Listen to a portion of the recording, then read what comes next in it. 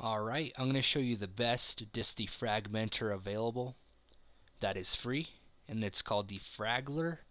So go to Google and type in Defragler and click on the first one that says Defragler File and Disk Defragmentation. Free download Piriform. Click on that. Click on the green download button here. On the left side where it says download from, click on piriform.com, that link. And it's going to start to download automatically at the bottom. Go ahead and click on run.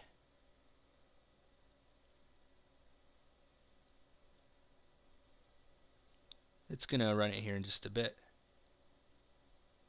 Click yes on the security screen. And here it is. Just click next. Uncheck the automatically check for updates box. Click install.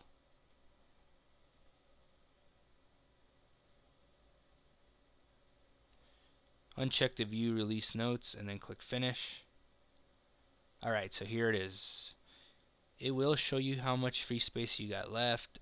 It'll even show you the people call it clusters, everything that has to do with the hard drive here. I'm not that really familiar with that, but it'll show you here. All you gurus out there with hard drives, it'll show you here. Really handy what's going on. And the first thing you want to do is on the lower left hand corner here, click on Analyze. I'm going to say no to this. It's asking if I want to empty recycle, but I'm just going to say no. Now, with the analysis, if you have more than 10% of disk defragmentation, you want to defragment the hard drive. If you have less than 10%, you don't have to defragment yet. Okay. Now, to defragment, you just click on defrag here. I don't need it because I'm at 6%. Remember, if you're over 10%, you need it. So then you click on defrag, and it'll start doing it. And it can take from 30 minutes up to a couple of hours, depending on your computer and your hard drive size. Okay.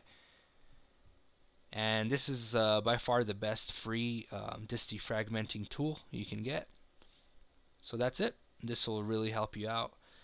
Thanks for watching. Hopefully this has helped you guys out, and have a good day.